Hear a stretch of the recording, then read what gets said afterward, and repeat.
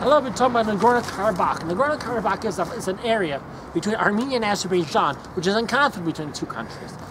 Which part of the country does it belong to, Armenia or Azerbaijan? And I thought this is a conflict was laid to rest back in the 90s. Obviously, it hasn't, and it's important because it causes regional instability.